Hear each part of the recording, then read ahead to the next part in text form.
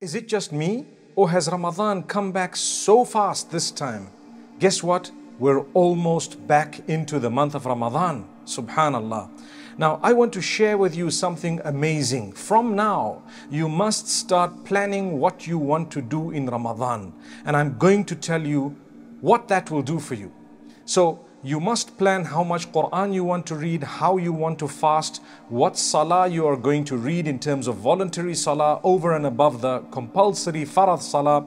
You would perhaps get the chance to fulfill a lot more, what you're going to read in terms of books, what you're going to listen to in terms of lectures, what you're going to do to expand your knowledge, what you're going to do in terms of extra ibadah, standing at night, what you're going to do to make this Ramadan more meaningful and productive. Start planning from now. Learning the Quran, reading the meaning of the Quran, trying to understand it, putting it into practice, changing a few things in your life, seizing the opportunity of Ramadan to change completely. Now, the reason why it's very important to make serious intentions already. We don't know if we're actually going to witness the month of Ramadan. The Prophet ﷺ used to say, Allahumma ballighna Ramadan.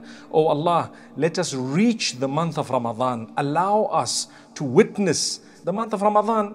It's not yet Ramadan. I may die before Ramadan. And that's a reality. I may. Who knows? May Allah grant us all Jannatul Firdaus. Make it easy for us. May Allah give us paradise. But in the case where we don't make it to Ramadan because Allah's taken us away, guess what? You will have a full reward of everything you seriously intended to do, because innamal a'malu bin niyat. Definitely all your actions are judged by their underlying intentions. So the hadith says, whoever intends to do good and was unable to do it, Allah writes a reward for that person. Subhanallah. So you will get a reward for whatever you intended to do but couldn't do it.